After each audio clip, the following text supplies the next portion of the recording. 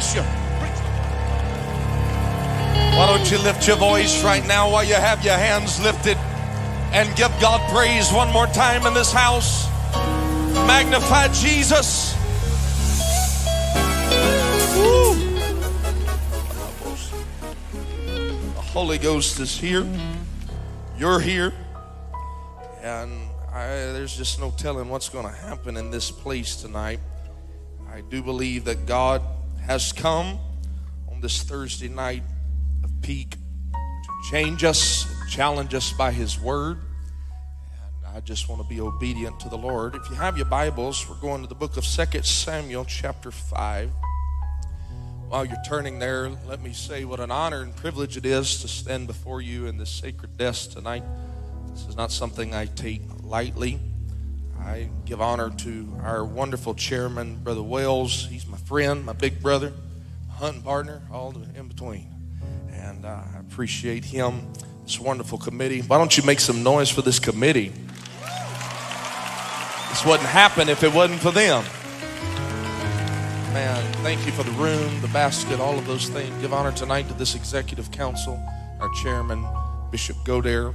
Appreciate him so much. My mom and dad are here. I love them, appreciate them, and they are still my heroes, and I'm so thankful for them. Thank you to every one of you, one of my friends that have texted me and let you know you're praying for me, and I can promise you I feel it, but there ain't nobody prayed for me harder than my wonderful helpmate and my two beautiful kids, who I love so much, Jameson and Emma, and my wife Melita. I love you, and I appreciate you. Give honor tonight to my pastor. He's not here, but he would be here. He just had a new grandbaby. The pastor, if you're listening, as far as I'm concerned, this will always be the absolutely center. And some of you that remember that message he preached at Peak know what I'm talking about. Amen. Amen. Brother Carroll, thank you for preaching the word of God to us last night. Brother Patrick this morning. Amen.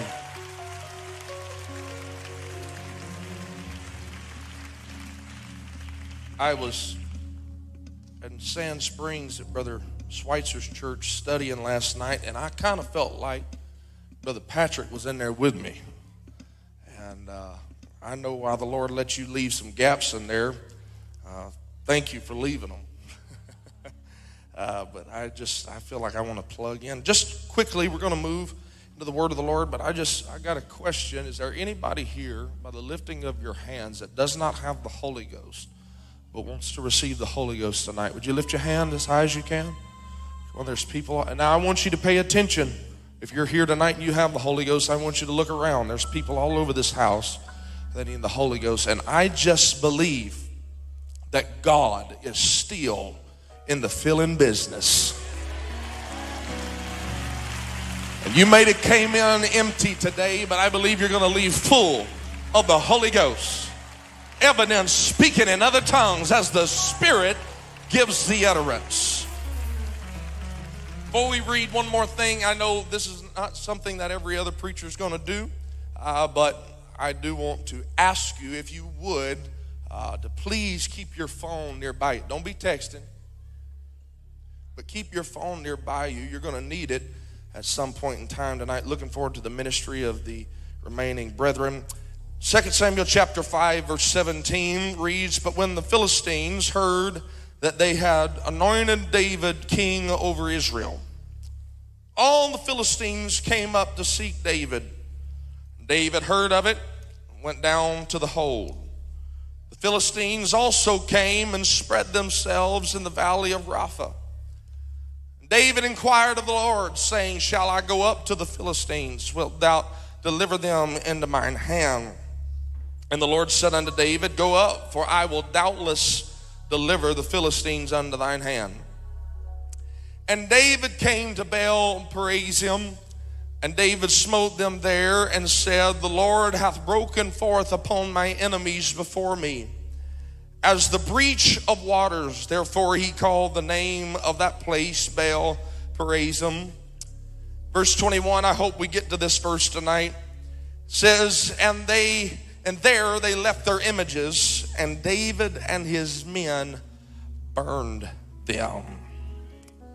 Devil, if I was you, I'd start packing up my stuff if you don't want to lose it tonight. There's something in this house. I want to preach for the next few moments with your help and the help of the Lord. Simply this: the battle for the borders. The battle for the borders. Would you lift your hands with me one more time and ask God to move in this place? God, we love you. We thank you. We worship you. We magnify you. We exalt you.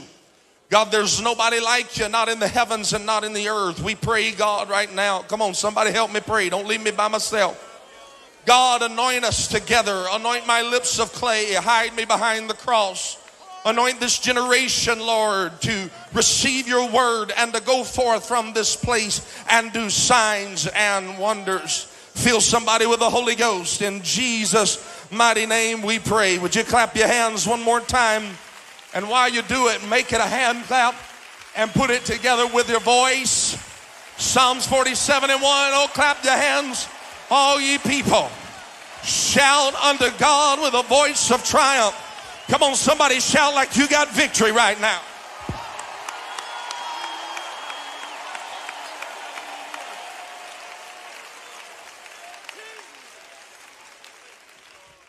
You may be seated in the fear of the Lord. It's evident tonight that our text is talking about a man that is widely covered throughout the Word of God by the name of David.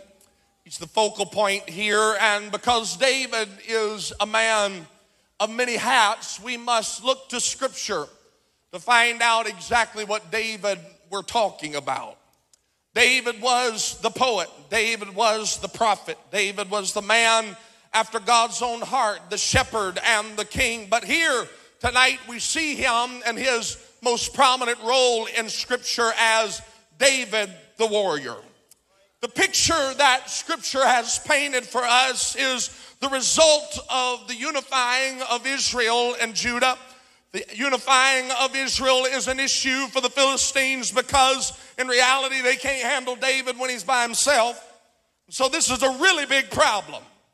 There are a lot of layers to this and I'm not going to have time to get into tonight, but one thing I do want to point out right here and right now is the simple fact of why the Philistines are coming up against him. The Bible makes it very plain that the reason they are coming up against David is because they heard that David had been anointed king over Israel. Young people, don't you ever forget that the devil knows what anointing looks like. And he knows what it feels like. Ezekiel 28:14, it tells us, thou art the anointed cherub that covereth. Lucifer knows what it's like to be in the throne room and feel the anointing of God and feel the glory of God come all over him. He knows what goosebumps feel like, and he lost it. And can I tell you tonight that he wants you to lose your anointing? There is an enemy that's in this world that is coming after this apostolic church, not because that it's simple. In our scripture tonight, the Philistines didn't come down because David was appointed king.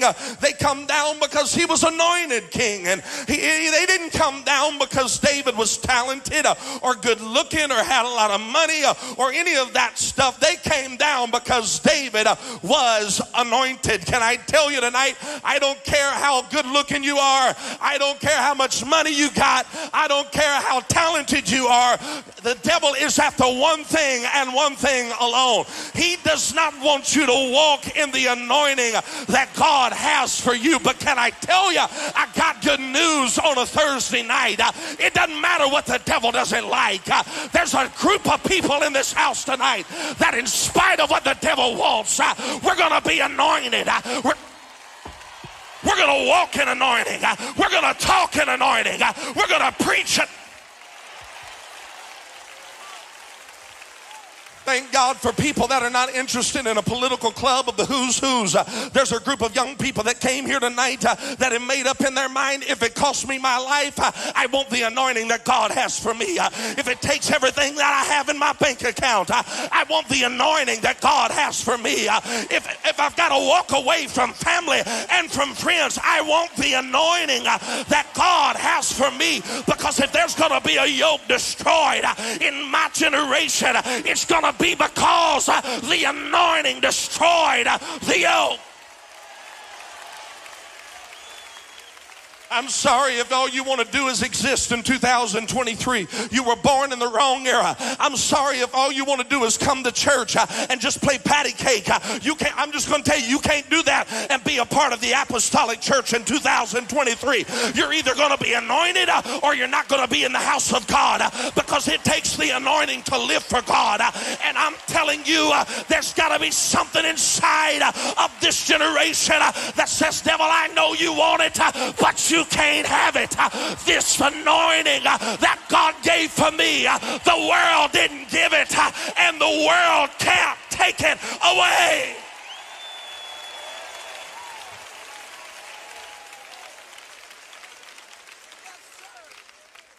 The anointing that God gave David was to reign and to rule.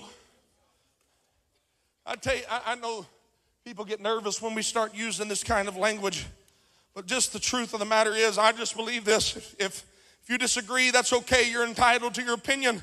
But I believe the anointing is for more than just goosebumps on Sunday night. David was anointed to reign. David was anointed to rule. David was anointed to walk in dominion. And I'm telling you tonight that this generation is anointed to walk in dominion. I'm telling you tonight that this generation is anointed to reign and to rule. I'm telling you, there's nothing more powerful than a young person that'll link up with their man of God and say, Pastor, if you're going to get anointed, I'm getting anointed with you. If you're preaching holiness, I'm going to live it in the anointing. If you're preaching praise, I'm going to do it in the anointing. You were anointed to have dominion, to reign over the things in your region. Can I tell you what, God, I'm watching it all over our country. There is a revival, not just the kind of revival we read about from our forefathers. I'm talking about the kind of revival that shifts whole states and shifts whole regions. That kind of stuff is happening right now. And I'm telling you, God's got to have a generation that'll stand up and rule and reign over the depression that's in your high school, so that when you walk down the halls of your high school, the anointing walks with you, and the joy of the Lord, which is your strength, comes against every spirit of depression, every spirit of anxiety. The anointing that you got is the only hope that your high school, that your college has.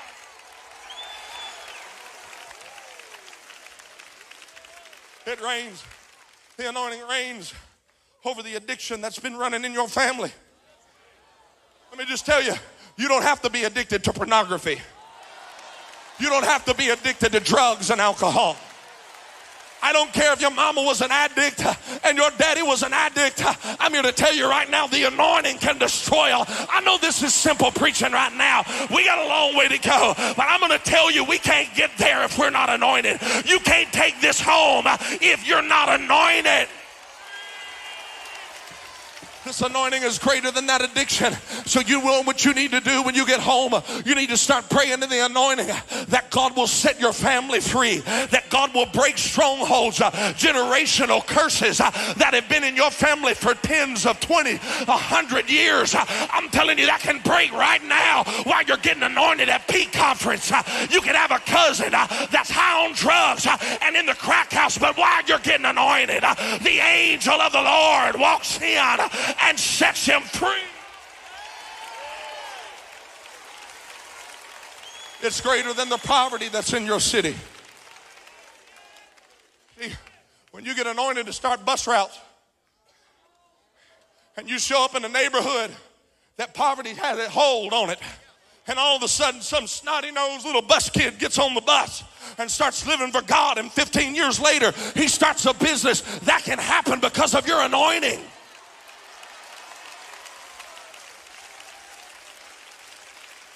Philistines come up because he's anointed. And I know they're intimidating. I know that there are intimidating voices in our world today. But can I just tell you something? That hell wouldn't be fighting you if it wasn't afraid of you. Well, I feel like preaching on Thursday night. Hell wouldn't be fighting you with everything it's got if it wasn't afraid of the anointing that God's got on your life. But you don't know how bad I got it. You don't know what kind of world I live in. You don't know what it's like to be hogwash. You need to square your shoulders back and realize and get a revelation that the devil has of you. He's fighting me because he's afraid of me. And I might as well make his prophecy come true. Devil, I'm going to tear your king. You got a reason to be afraid. You got a reason to show up and fight. You got a reason to attack my family.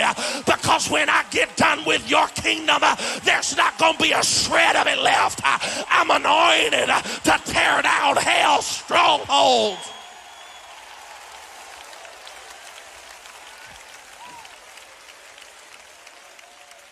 They heard David was anointed, and they start looking for David. And David, the Bible says, goes to the hold, most probably the hold of Adullam, the fortified position. And if you just let me give you the Jacob Phillips version, that was simply David showing up saying, you want some? Gus, get you some. Here I am. He shows up. And the Philistines show up. Approximately a 30-mile journey from, assuming that the Philistines have been dispatched from the city of Ekron in Philistia. They show up, and the Bible says that they camped in the valley of Rapha, translated as the valley of giants. Devil, that was a dumb move, because this ain't the first time David's ever had to deal with giants. Now, I know you've been hearing preachers preach and tell you that you're facing things that nobody's ever faced before, but I'm just going to tell you, I don't believe that. I don't believe that. I ain't seen none. I mean, as far as I know, we don't have anybody connected to us that's been executed for preaching one God in America.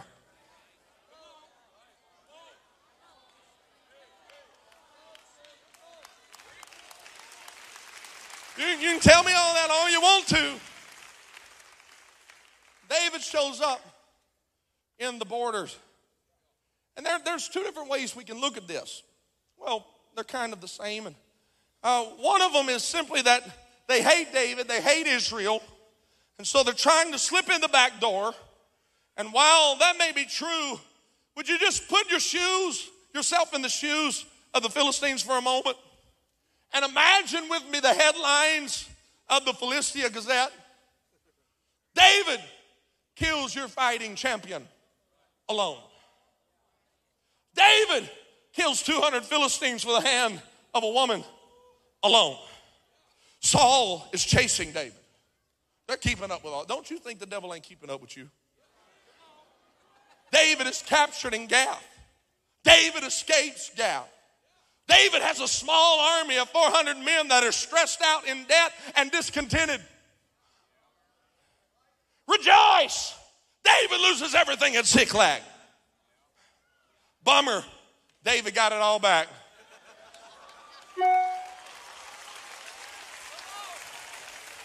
Saul dies.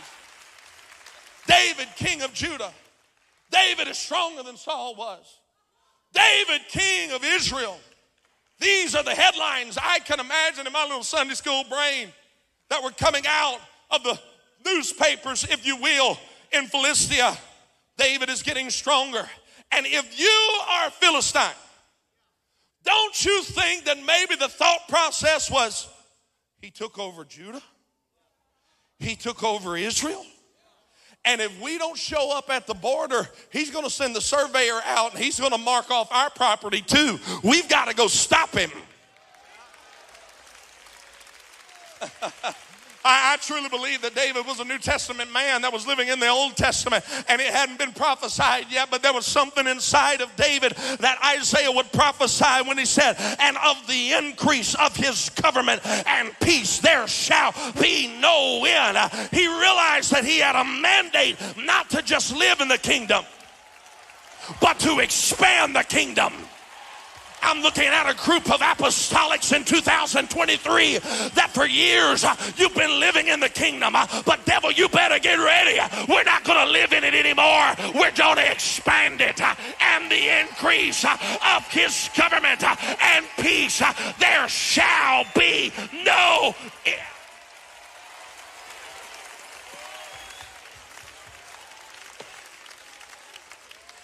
And so David shows up. Can I just preach expositionally for a little bit? I'll get into the good stuff later. But David shows up, and David has a prayer meeting. And he asks God, he says, God, should I go up? Will you deliver that? This is one of my favorite scriptures in the whole Bible. Will you deliver them into my hand? And God said, David, I will doubtless deliver. See, you came to Pete looking for a word and you just missed it.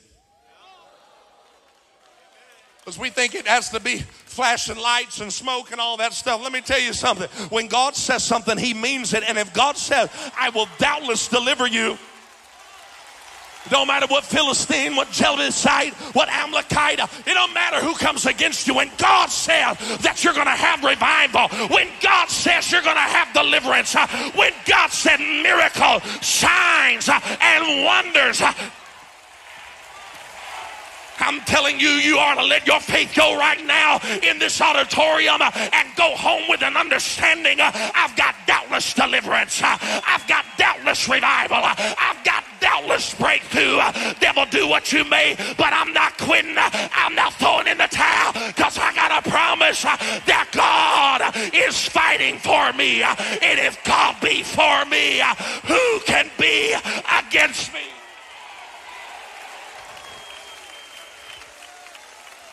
And so David comes and he calls the name of that place Baal Perazim. Baal Perazim is simply translated as Lord of the breakthrough. But in the more raw Hebrew, it's more accurate to say the possessor of the breaches. We are ambassadors in the earth, and so I believe that we are anointed to do the bidding of heaven in the earth. And as God possessed the breaches, the broken down places for David, the places that the enemy slipped in, as he did it for David, I believe that he's doing it for this generation.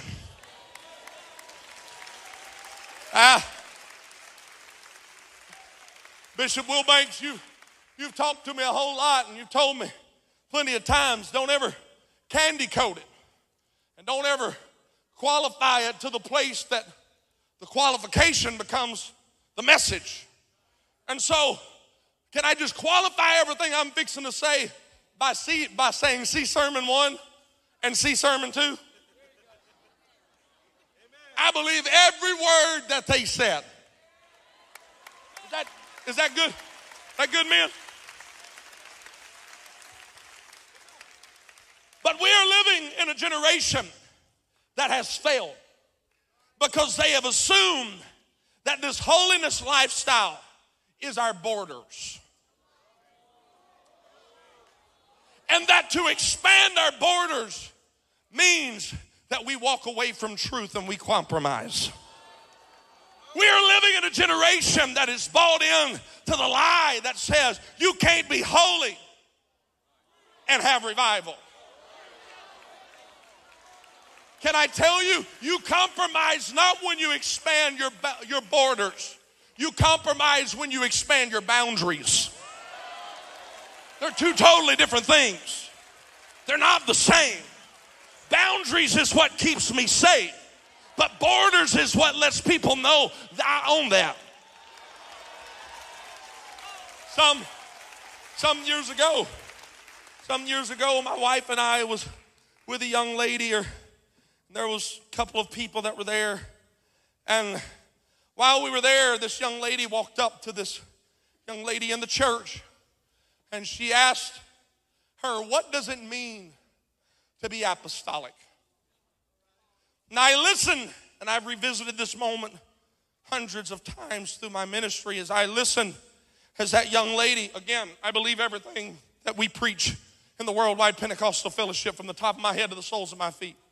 But I listened as this young lady started in after being asked, what does it mean to be apostolic? And all she said was, that means we can't cut our hair. We can't wear pants.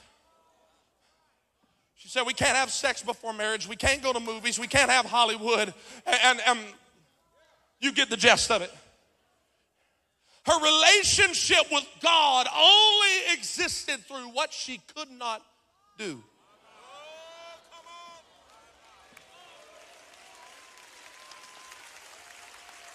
And she told somebody that to be apostolic simply means there's a bunch of rules and regulations on things you cannot do. And while truth has been preached from this pulpit and many others, I have stood back and listened. And I'm telling you, I would die for this truth. But I have stood back and I have listened and I have watched the enemy come in and convince our young people that our boundaries are synonymous with our borders. Can I preach to you tonight? Our boundaries don't move. They remain steadfast. It's not up for debate that a man should dress like a man and a woman should dress like a woman. It's not up for debate to keep Hollywood out of your home and off of your phone and out of all of that stuff. It's not up for debate to be pure until marriage. That stuff, we're not moving it. Those are the boundaries that don't move. But can I preach to you that God never intended for our borders to be immobile? And I've come to preach to a group of young people tonight and tell you not of what we're against, but I've come to preach to you what we're for. Because while God gave us boundaries to keep us safe, He never put a boundary on revival. He never gave us a stopping place to stop growing the kingdom. He never told us to stop expanding what He's doing in the earth. I wish there'd be a young person that'd leave Peak 2023 and go up to their neighbors and say, ask me, what does it mean to be apostolic? It means joy unspeakable and full of glory. It means peace in the middle of the storm. It means that I'm the head and not the tail, above and not beneath, the lender and not the borrower. What does it mean to be apostolic? It means I talk in tongues as the Spirit gives the utterance, and it gives me everything I need.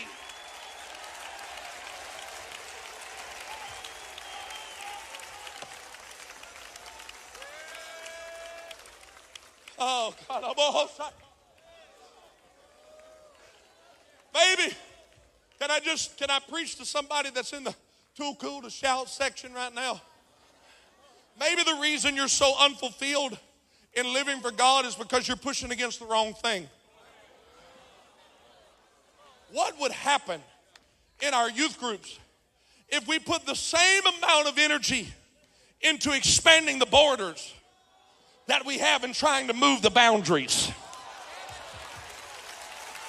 What kind of peak would we have in 2024 if there was 3,000, 4,000 young people that said, preacher, you'll never hear me say why? Why do we not do that? You've preached it to me 100 times. I don't need to hear it again. I'm going to be apostolic from the top of my head to the soles of my feet. If you preach it, I'm going to open up the Word of God and I'm going to see where it's at and I'm going to obey the Word of God.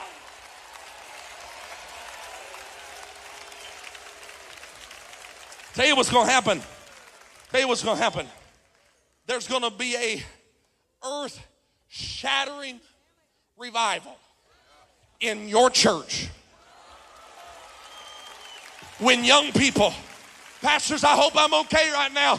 If y'all want to shoot at me, shoot at me. But I'm just going to tell you, I've preached enough 100+ souls with revival to know that it doesn't usually come from the adults over 40. It comes from people this age that are reaching out to their friends. I'm going to tell you, I've preached enough. I've got the credentials, and if you think I'm bragging, God help me. I don't mean to brag, but I'm here to tell you right now, it's coming on the back of some young people that have made up in their mind, I'm expanding the kingdom. I'm doing the will of God. I'm going to watch God save my city.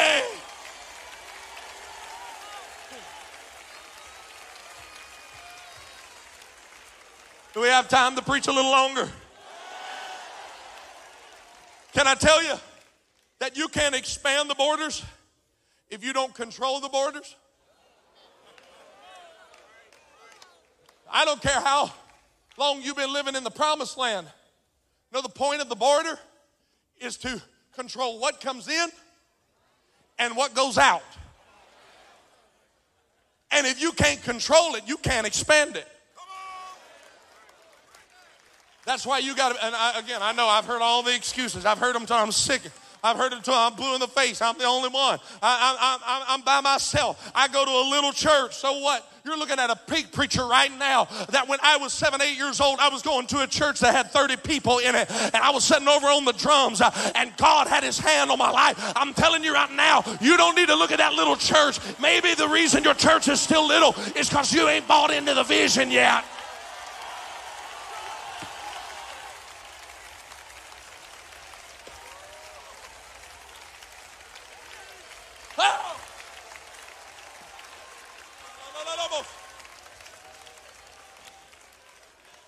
Hollywood's affecting me at my school. Sports are pulling on me at my school. What do you say to that, preacher? Well, I just asked Adam, and Adam would tell you that you can live in a garden with fruit that'll take you away from the presence of God, but it don't harm you until it gets in you. So the question is not, are you living around it? The question is, are you letting it get on the inside of you? Because whether you want to admit it or not, that doesn't fall on your pastor. That doesn't fall on your youth leader. That doesn't fall on your neighbor, your brother, your sister. That rests solely on the shoulders of the one that you look in the mirror every morning. And you can't blame it on anybody else. If it's coming in, it's because you're letting it in. And you need to shut the gate to the border and let it know immorality's not coming in. Sin's not coming in. Worldly music isn't coming in. The sports world isn't coming in. Hollywood's not coming in. I control the border. God did not give you this holiness message in an unholy world to sit behind the walls of your apostolic church and shoot missiles somewhere from behind the boundaries and just hope somebody gets saved. God called you in this generation to be a light and a witness and let the world know I am apostolic from the top of my head to the soles of my feet.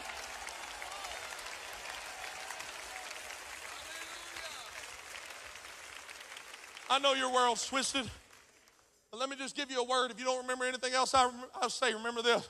You were built for this.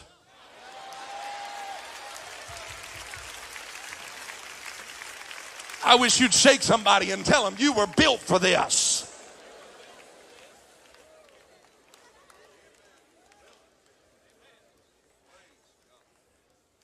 We live in an era, Chairman Wells, that, can I just say it like I'd say it if I was at home in JS? We live in a world that weirdos are accepted.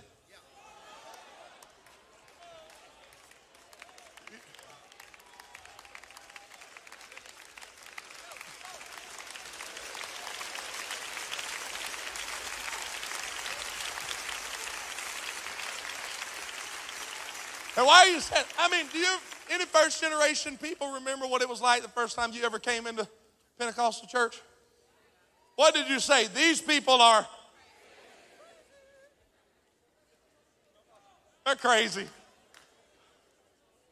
Can I tell you that crazy is accepted in 2023? We have never had a better opportunity If they can walk down the street with purple and green and yellow polka dotted hair and look in all kind of ways, then you better believe you can walk down the street in your apostolic garb and not be as I am not ashamed of the gospel of Jesus Christ. I'm not ashamed to be called crazy. I've got the power of the Holy Ghost.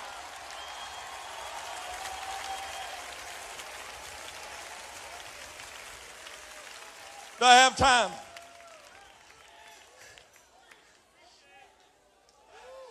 Brother Phillips, tell us, how do we expand and enlarge the borders? Well, we need to look at the original format on what it looked like to possess land that wasn't yours. A man by the name of Joshua. Anybody remember what Joshua did when he went into the promised land? I heard somebody shout, I'm robbing this train, Jesse. It wasn't shouting. Listen to me. Again, I got to qualify this. I'm for all this recaps and these 60-second clips of how powerful our services are. I'm for it. I'm not against it. So don't you leave here and say, I was taking a swing at anybody. I'm not. I'm for it. But we have learned how to make our shout look so good that we have reduced meetings like this to 60 seconds of viral moments. And because we've learned to survive on viral moments, we got young ladies in this house tonight that have never cut their hair, but they've also never cut off a giant's head. And we got young men here that they're not play calling quarterback on the football field, but they're playing with their calling, and they're still living in their mama's basement, and they're wasting their ministry on an Xbox, staying up all night instead of getting out in the streets and teaching Bible studies. I'm telling you, there's got to be an anointing that goes beyond a viral moment. God did not call us to have viral moments. He called us to be a viral movement. He's looking for a movement that'll say, we'll go into the streets, we'll go into the highways and the hedges, we'll see revival in our city.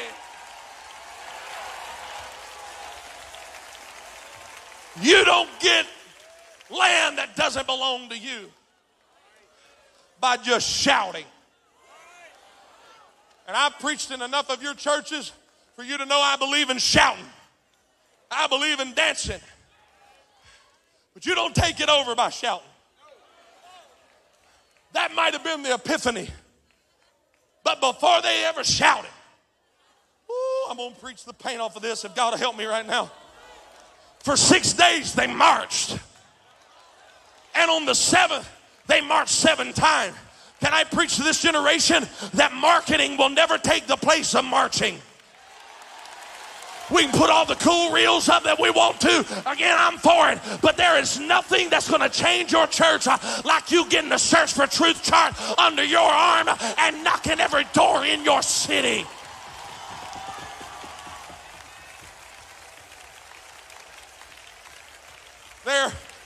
There is something spiritual that happens when you march. Spiritual release in your city when you march. And even the devil knows it. You don't believe me? How come every time they start talking about abortion and it gets tampered with, the pro-choice community does what? Every time the LGBTQ, whatever it is, community, they want something, what do? Well, we're not seeing anybody showing up when we're knocking doors. It doesn't matter. Something spiritual's happening.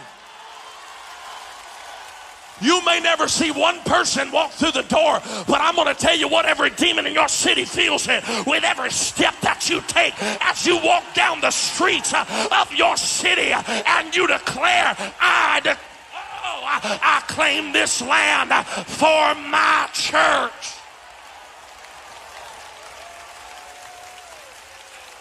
It happens when you get your boots on and you go to work. I've been privileged for the last 16 weeks to be preaching revival in Rialto, California with Pastor Joel Booker. And in 16 weeks, don't shout yet, we've had 170 people receive the Holy Ghost in 16 weeks. Thank you, Jesus. But let me tell you what happened before that 16 weeks. Brother Booker, I know you've been bragging on me. People have been calling me and telling me, but I know what the truth is. It ain't me. You want me to tell you what happened? In a 5-week period of time, they handed out 60,000 flyers in Rialto.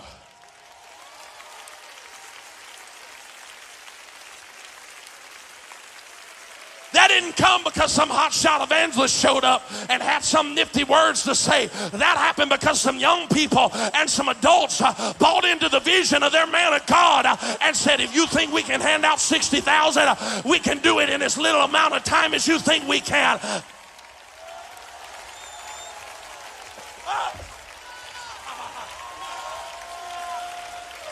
I'm just telling you, it's not over. I wish I would have got his name. There's a young man in the church. He's in college, and I think his name's Josh. I may be missing it. But 2 Sunday nights ago, he brought a young lady, very well put together young lady, looked like she had it all, you know. I mean, rich just looks rich.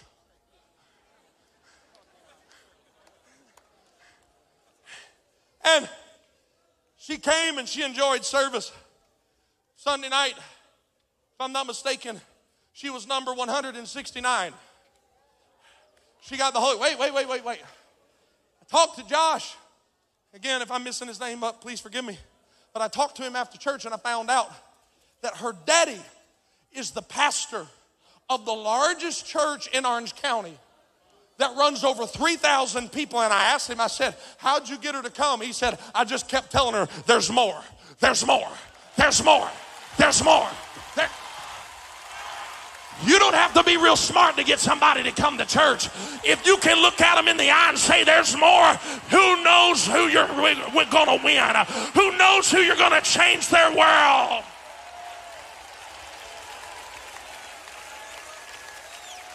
Remember how I told you to get your phone? Get it out right now. Get your phone. Quick, fast and in a hurry. Preacher, I don't have the resources to win souls. I'm going to help you. Who's back there in the media booth? Wherever? Put that up. Scan that. Scan it. Scan it in Jesus' name. It's going to take you to an app store.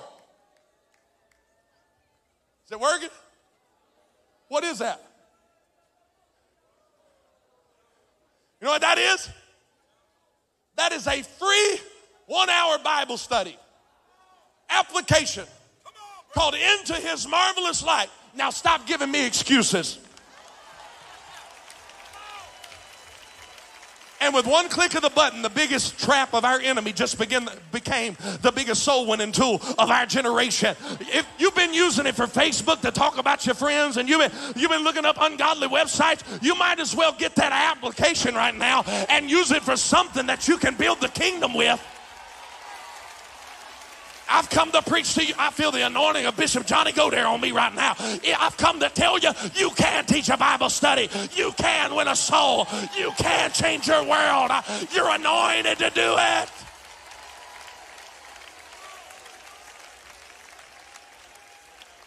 You have a website, Brother Prado, that they can buy that? You give it to them tomorrow. He's got a Bible study. I want you to go home, find your change drawer, buy you a Bible study chart. Say, well, I can't afford it. Did you pre-order 2K24? I'm just asking for a friend. How much money did you spend on that Xbox controller? Don't tell me you can't afford it. You can afford the things you want to.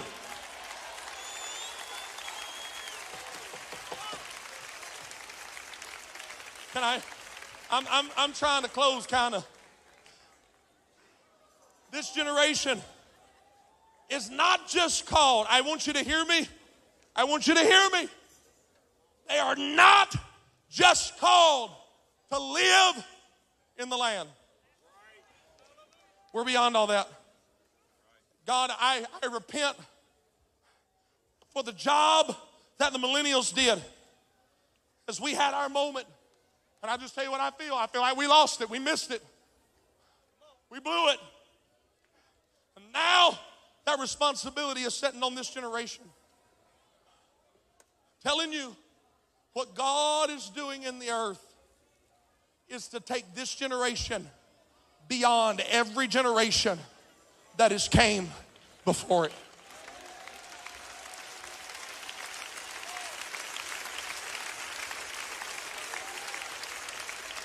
In Genesis chapter 13, verses 14 through 17, Abraham, thank you, Brother Patrick. Abraham is given a word from God. Look north, south, east, west. That's what I want to give you. And then he told him, go march off the breadth of it and the length of it. But can I just be honest with you? We're way past Abraham's anointing. We're way past Abraham's promises. Because another generation came along and he got the same promise. Deuteronomy 11 and 24. Every place is in Moses. Every place, Moses, whereon the sole of your foot shall tread upon shall be yours. From the Euphrates River, from the wilderness and Lebanon, from the river Euphrates, even unto the uttermost sea shall be your coast. Now notice when he talks to Moses, he says, Moses, everywhere that you walk, not everywhere that Abraham walked. I'm sorry if I'm making somebody mad, but it keeps on going, because you get down a little bit further and you start reading about Joshua in Joshua chapter 1 and verse 3. Joshua, every place that the sole of your foot shall tread upon, that have I given unto you, as I said unto Moses. He didn't say everywhere Moses walked, Joshua. He said, Joshua, you're your own generation, and everywhere you walk.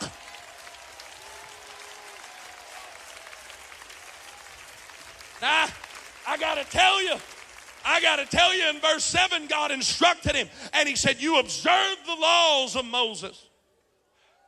You know what that tells me? I inherit my boundaries from my elders, but I get to pick my own borders.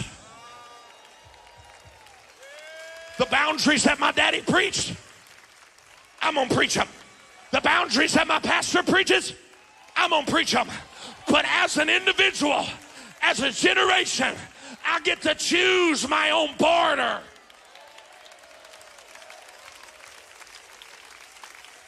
I can remember, I'm closing, musicians come.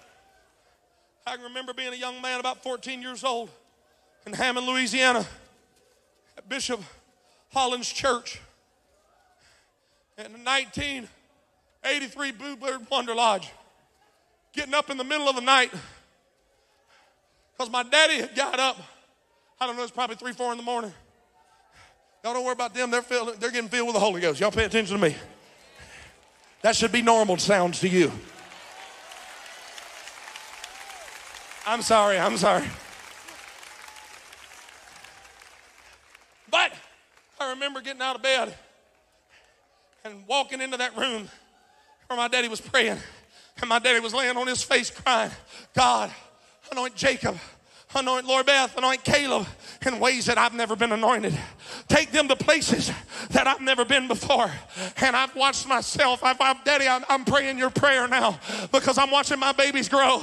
And I'm praying every day, God, take Jameson and Emma. You hear me, kids? You go to places Devin never went. You do things Daddy never did.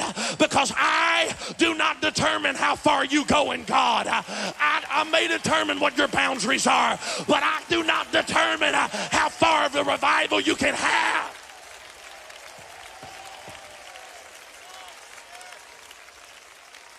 And this is the trap. Let me tell you, this is the trap. This is the trap. I was preaching for a man that my daddy preached for years. And that man came to me, he said, whoa, sure looks like you're walking in your daddy's shoes. And I'm telling you, this ain't my nature, but he was an elder. But a boldness came on me. And I told him, I said, I'm not called to stand in my daddy's shoes. I'm called to stand on my daddy's shoulders. Elders, I just want you to know, if you feel me walking on you, it's not because I don't appreciate you, and it's not because this generation doesn't appreciate you, but it's because we understand we can't get where we're going if we don't stand on top of you. We can't have revival like we're supposed to if we don't crawl up your back and stand on your shoulder.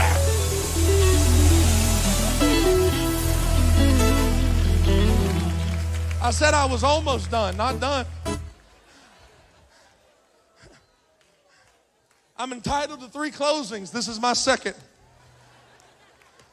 Can I just let you in on a little secret? You're not going to go farther than your elders did on half the consecration they had.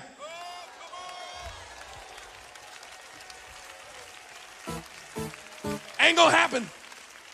You ain't going to get up and preach. The old weapons still work to get you out of the wilderness, like Bishop Holmes on 20 minutes of prayer. And can I just say this? This has been in my crawl. This has been bothering me. Since when did getting off social media for 6 weeks become a fast? I'm sorry if I hurt your feelings, but just let me ask you a question. Do you think our elders built the churches they built getting off Facebook for 6 weeks and calling it a fast? No, baby. There is nothing that will ever take the place of pushing back the plate. You know, we preach a lot about the anointing destroy the yoke, but Isaiah also talks about the yoke being broken.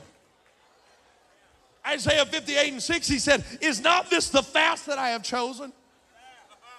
See, and the problem in Pentecost is we're waiting on the anointing to destroy stuff that we ain't broke and fasting. Oh, the anointing's going to destroy the yoke. Not if you ain't broke it first.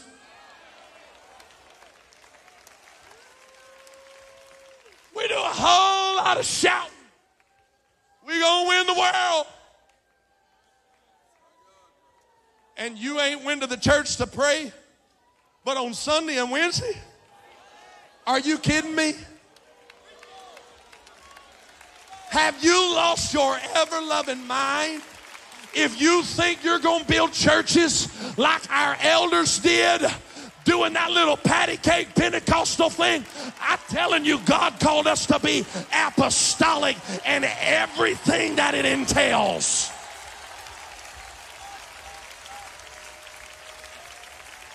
Isaiah 54.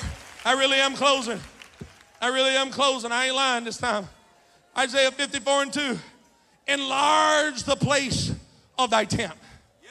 Let them stretch forth the curtains of thine habitation. Spare not. Lengthen thy cords. Yeah. Strengthen thy stakes. For thou shalt break forth on the right hand. And there's this little part in here and on the left, and it goes on to say, and make desolate cities to be inhabited. How many times has something come against you and you quoted from Isaiah 54, no weapon formed against me shall prosper? But can I tell you that scriptural context means that you don't get the no weapon if you don't lengthen and strengthen. Every weapon will work as long as you're sitting there huddling in your little church, hoping to God that revival happens. But if you want the promise of no weapon formed against you shall prosper, you got to get out and lengthen and strengthen.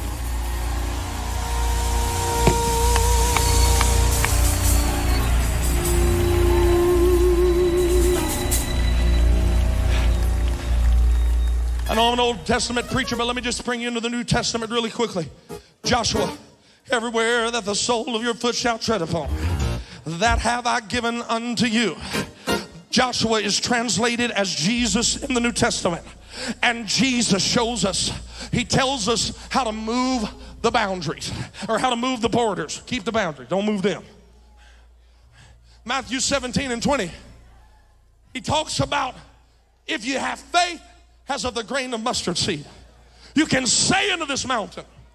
Now you have to understand that there's a cultural thing happening here, because in the Old Testament, mountains were borderlines of your property.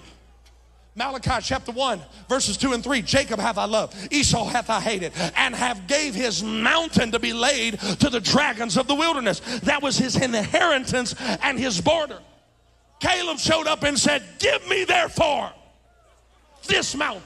Convinced? Matthew 17 and 1 tells us that Jesus took Peter, James, and John, and he marched. He went up on top of the mountain and he began to pray.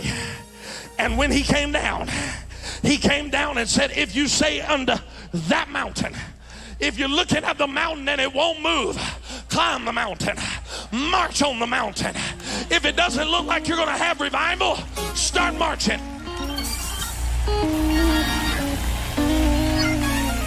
And he said, and this mountain is going to be removed into the sea. What Jesus was trying to tell this generation is when you start marching, it removes your borders to a place you can't even see them. When you start marching, the sky's the limit.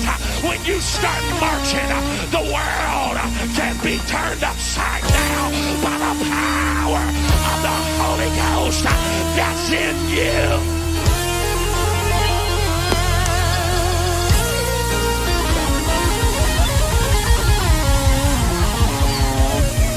What do you say we go home and win the world? What do you say we go home and march down our streets? What do you say we go home and speak to the mountain?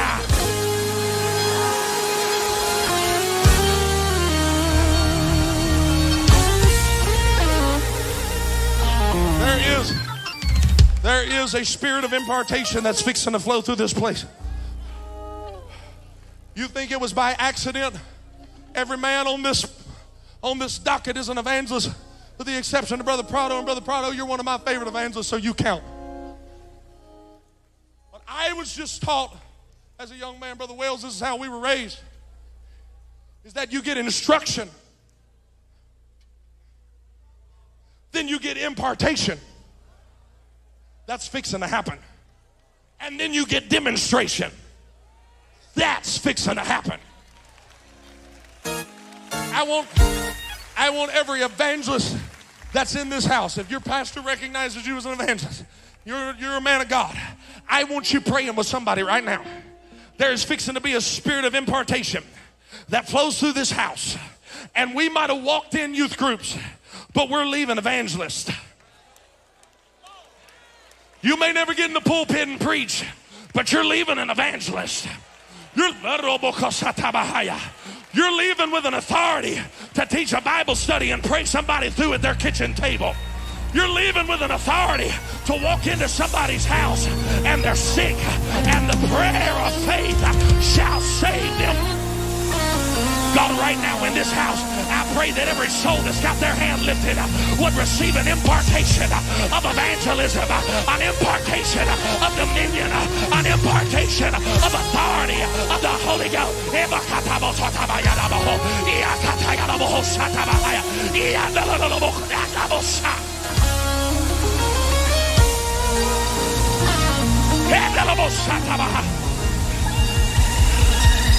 Devil, you better get ready. We're coming. We're coming for you. Now, again, if you don't have the Holy Ghost, I'm sorry, I'm an evangelist. It's just what I do. If you don't have the Holy Ghost, you tap somebody next to you. They are an evangelist. Somebody next to you that has the Holy Ghost. And you ask them to pray with you. God's fixing to fill people with the Holy Ghost in Pete 2023. Come on, if you don't have the Holy Ghost, tell somebody next to you. You've been you've been empowered. Now you need to demonstrate. Now you need to demonstrate. Come on, this is how it's raised. If you're apostolic, you got the power to pray somebody through the Holy Ghost. Go, go, go, go, go. Go, go, go, go, go.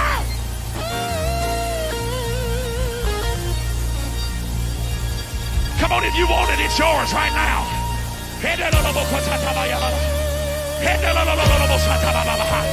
Receive it in Jesus' name. Receive it in Jesus' name. Receive it in Jesus' name. Receive it in Jesus' name. Receive it. The foreigners are moving off of your local assembly. There's a change coming to the apostolic church.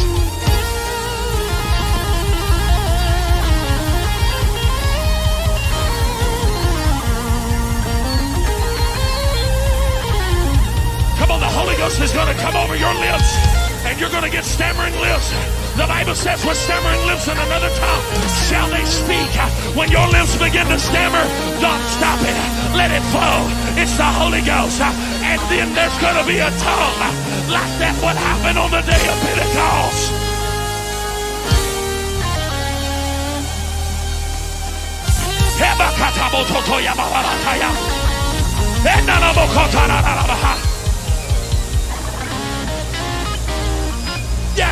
Yeah. Come on, that's it, Pete. Go. That's it, go. That's it, go. That's it, go. That's it, go. Yeah.